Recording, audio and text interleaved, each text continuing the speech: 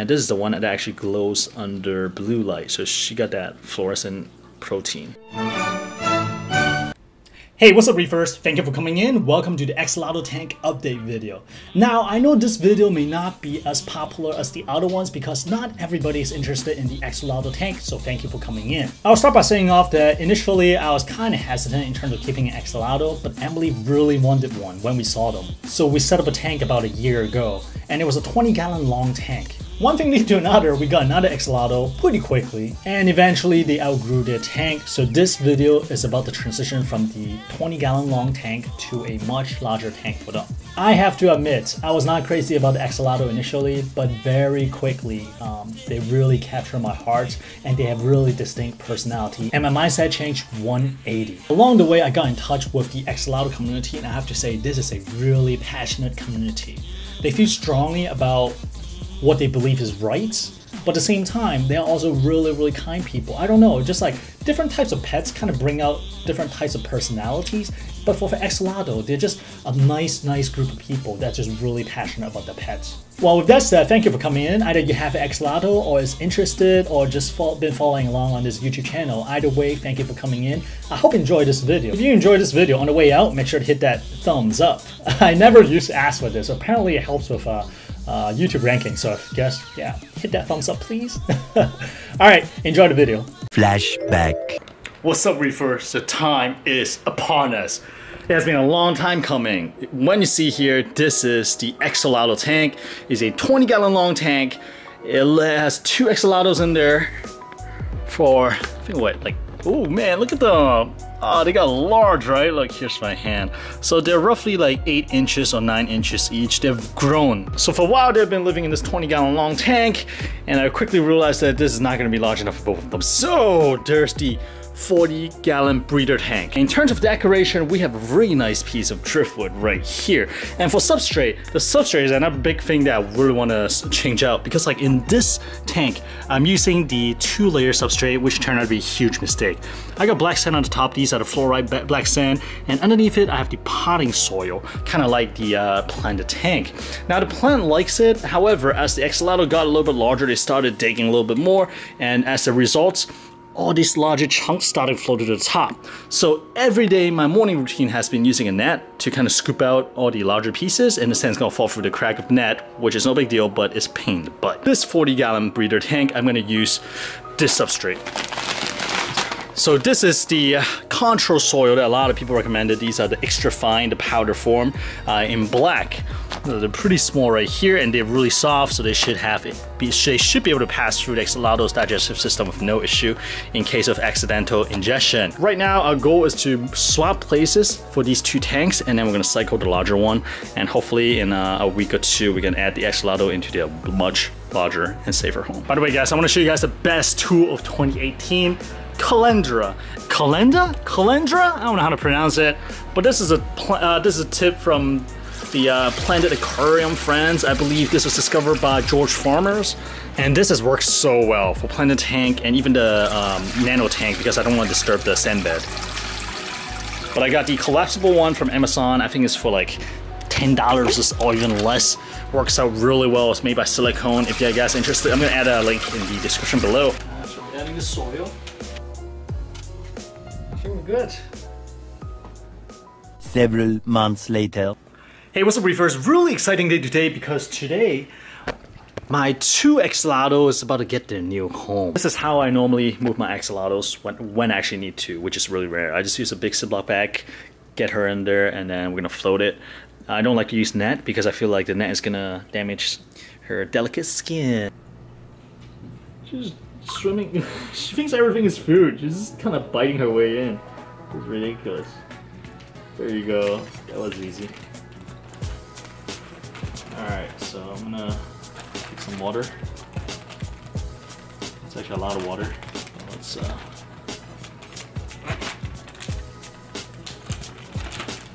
Alright, little girl. It's your big day. Ooh. Let's go here.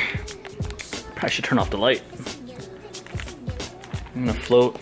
Yes, let Let me turn off the light. And this is actually the ONF flat one, the light I had over the drop-off tank before. Let's just turn it down for now. Just really dim. And we'll just let it chill. All right, be back. We'll get your sister. Bump in the back.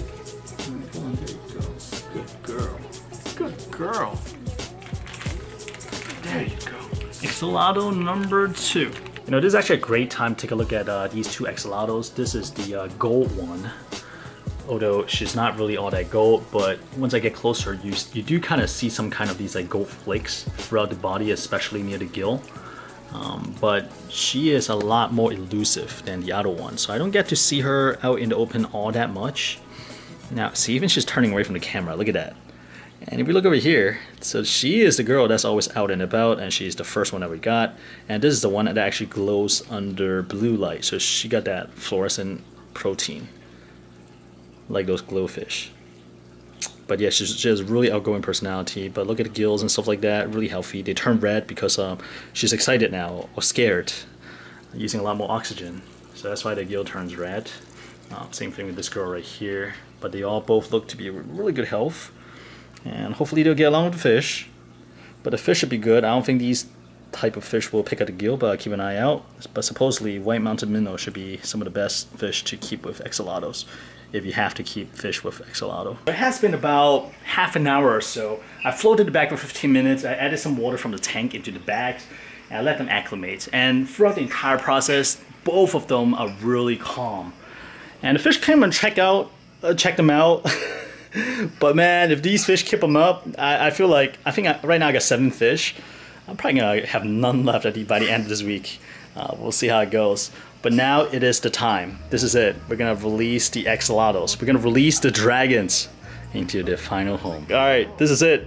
By the way, the light is on the lowest setting, and it's the camera adjusting. That's why it looks kind of bright, but it's actually pretty dim. All right, girl, here you go. Just drop it. There you go. There's a new home. Oh yeah, immediately go in the cave. Go in the cave. Go in the cave. Go in the cave. Yeah, she's just chilling. She's just chilling. Would it be terrible if she started like just turn upside down, float up?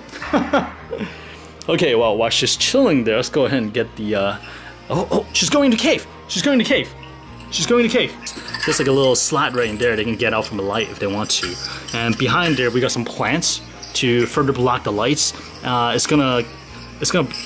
gonna get some like thicker plants and some like lilies at the top. But that is exactly why we got the branch. That's perfect. I'm gonna try to release her. Oh, wrong way. It's really tough to do this one. Oh man, it's all the fish are coming. Yeah. Emily always joked that this is mine, right? This is mine, and she's stupid. But there we go. No, she's backing up into it. She's backing up into it. There you go. There you go. I want her to feel the leaves. Man, the fish gotta step away, man. Fish is about to get eaten right away. All right, come on, dude. What are you doing? Get off. Get out of the bag. What are you doing? All right, I'm gonna just kind of shake her up a little bit. There you go. She feels the leaf. You know the leaf. That's your home. Come on, you like leaves. There you go. Okay. And this is actually how I envision they'll divide the territory. Like the other one, she likes the leaves. She likes to hang out among the leaves, so she'll probably hang out in this area. And this girl, she's usually out in the open, but when not, she likes to go under the rocks. So I just added the Amber Tetris. And he started hanging out with the White Cloud Minnow. And the interesting thing is that they all started showing together. Usually they're really scattered.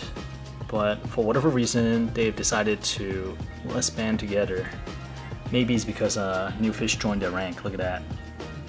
1 week later. Alright guys, so the axolotl has been in the tank for a little bit more than a week. And not my favorite time. As you know, I hate worms. But obviously, these are nice protein for them, so I deal with it. Here you go, go ahead. Oh boy. Okay. Oh,